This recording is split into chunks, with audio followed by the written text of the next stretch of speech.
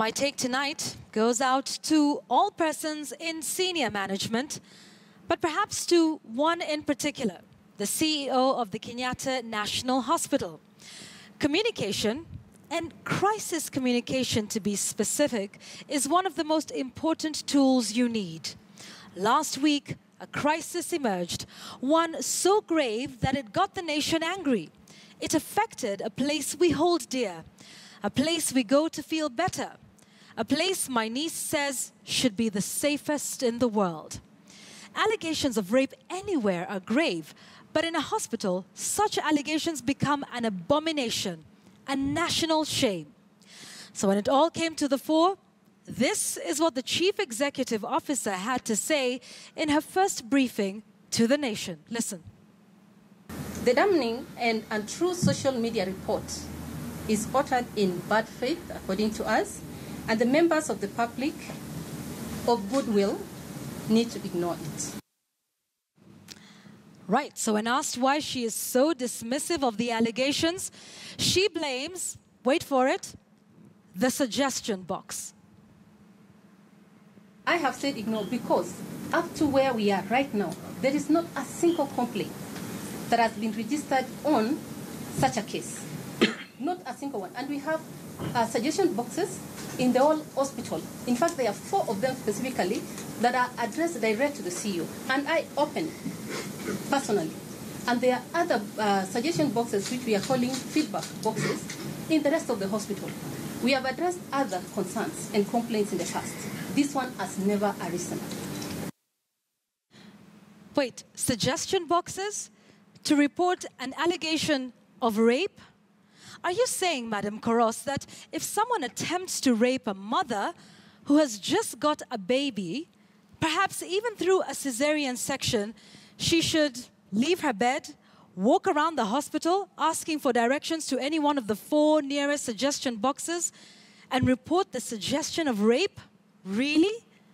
Please, madam, a rape allegation is not exactly a suggestion or feedback. Also, I'm not sure that a little note dropped in the suggestion box makes the allegation any more credible than a post on social media. And I'm not sure either that the suggestion box has investigative powers to determine the veracity of a claim.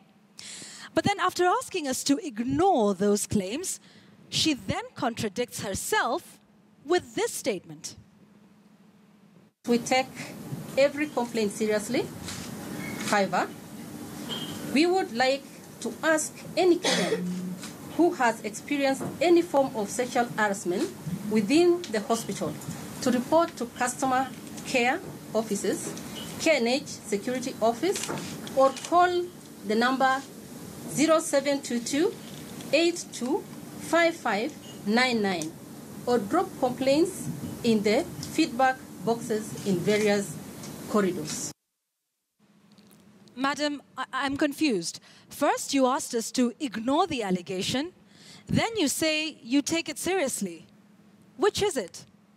Well, so the same journalist at that press conference pressed her again about the safety of those who come forward fearing victimization because they continue to seek medical services at the hospital.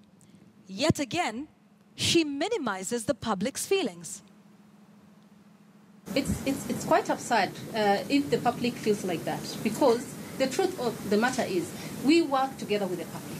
And until and unless they assist us and come out sincerely, then it will be difficult for us to address it, because social media definitely and other complaints will not address the issue until we come together. We want to assure them that there is not going to be any intimidation when they report this. In fact, we will actually also ensure the confidentiality of whoever reports. So we want to encourage them to come out if anything is really true, because, again, we don't want to look like we're coming just to the defense. Actually, madam, that is exactly what it looks like. Defensive, dismissive, conflicting, out of touch, especially at this time when the Me Too movement is sweeping across the world.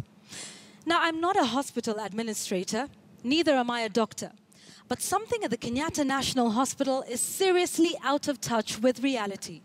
And to think that this is the largest hospital in the country makes it even more sickening.